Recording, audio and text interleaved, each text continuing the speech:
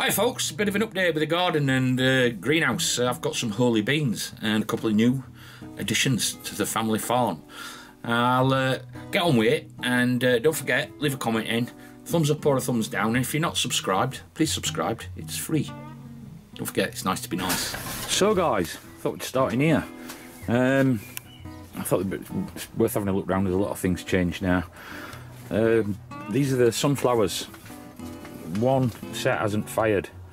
I'm thinking I possibly didn't plant them. They're the Sonia. They're the only ones that haven't got anything that's firing yet. So, but lots of others are.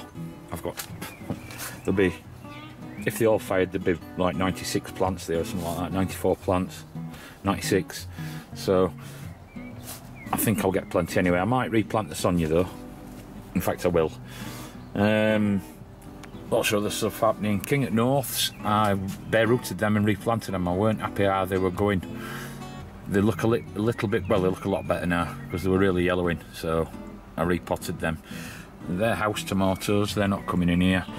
All my other various tomatoes, I've got seven varieties of tomatoes. There's just some beets and stuff going on there. These are the black tomatoes. I started them a bit later. Beans, I've got 5 types of beans, 3 climbers.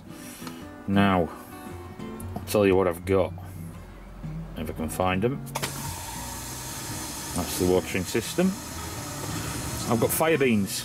They were given to us from last fall, or given to my kids and the wife in church. Fire beans, they must be Old Testament beans. You will go to the pit of fire. But then I've got some monastery beans, they were from Halver. And I've also got Trail of Tears. Now these are all heirlooms, and they're all different enough not to interbreed, from what I've found. Well, I don't know about the fire beans, but they're a completely different bean, a really big red bean. I've got some bush beans, one's an F1 primal, and I've got the Pongo beans from Bill and Val, which I grew last year and saved seed, really good. I planted a load of other stuff out to say. These tomatoes really need to go in.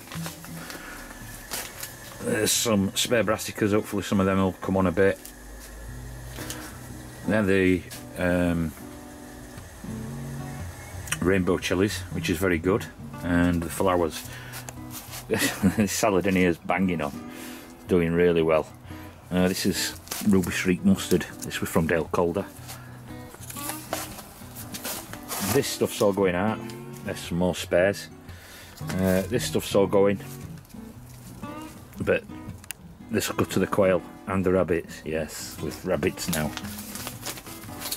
Whatever else I can leave in, I'll interplant the tomatoes in between it.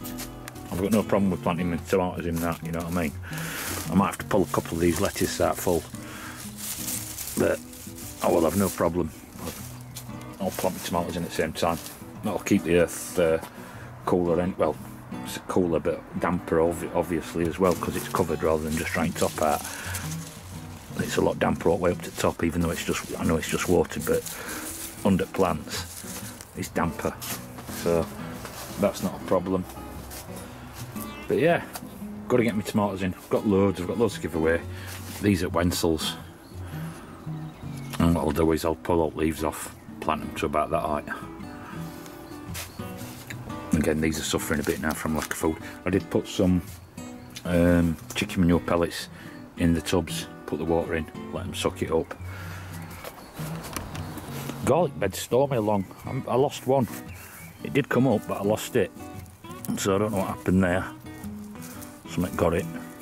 But they're storming along. These are the Red Russians from Mr. Coleman.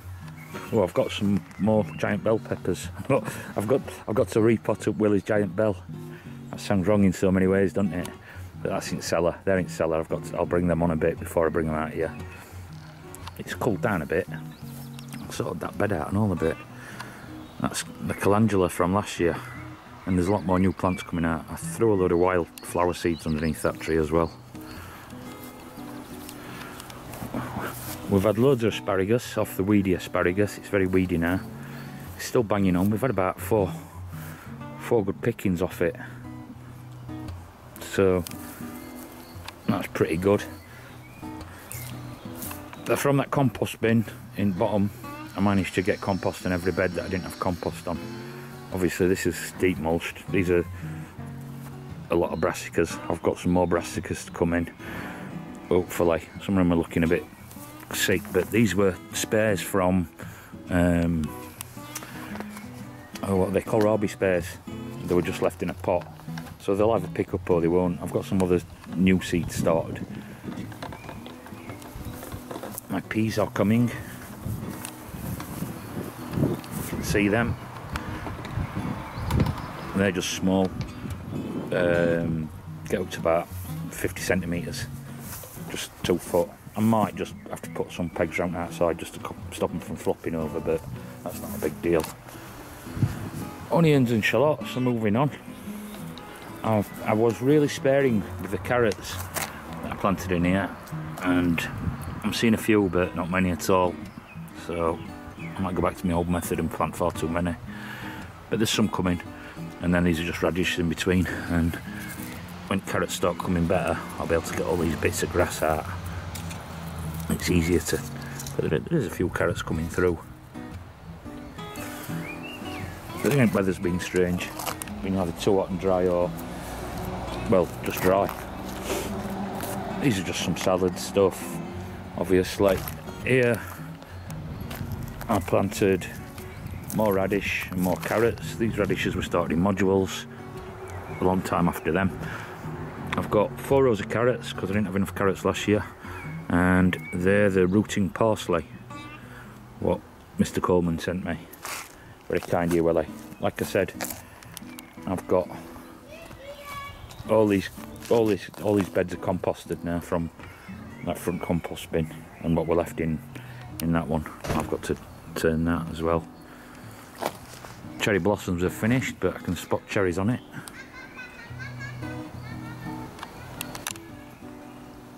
Hopefully we don't get that frost, but like I mentioned before, I will cover it, and there's putting some cherries on. But I will cover it, I'll fleece it if I have to, if we get a frost. This is my bean construction, all beans, ploughing beans, bush beans. I need to put an extra support on that, and what I'll do is I'll take down to that metal peg there. Just tie 2 strings on, that's just to stop it from coming back. It will end up tangled up in tree, I know. No movement on my spuds, but I haven't watered that since I planted it, and it's still lovely and damp inside.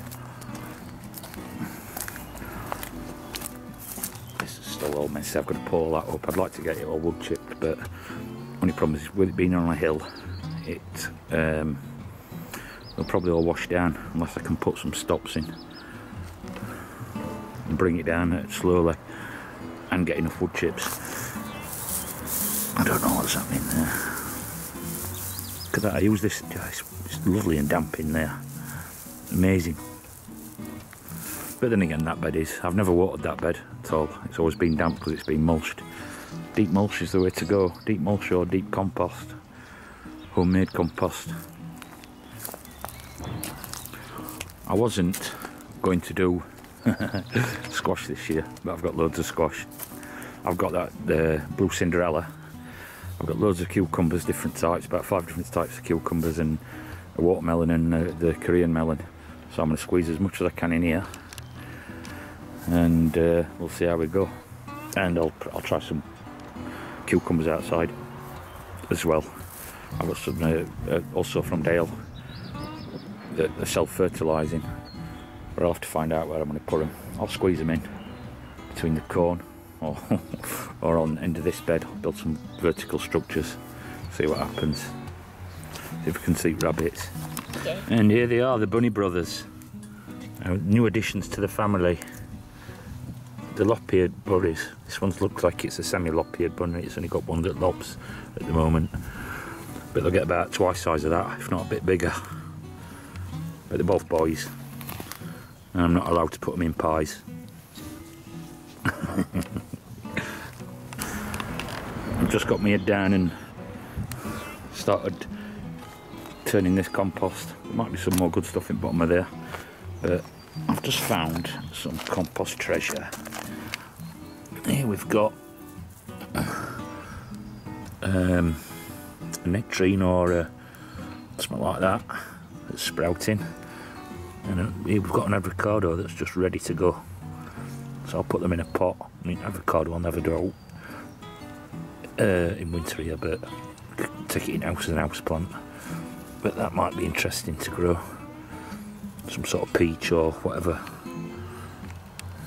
Nectarine. Always good to look what's in your compost. The Spudomatic's doing alright. Most of them are coming up. There's some Southpaw mirrors coming up, which were from my own save seed, from seed potatoes from True Seed from Terry King. That's all to say. And that's about it, I think. Don't forget, thumbs up or a thumbs down. It's always nice to be nice.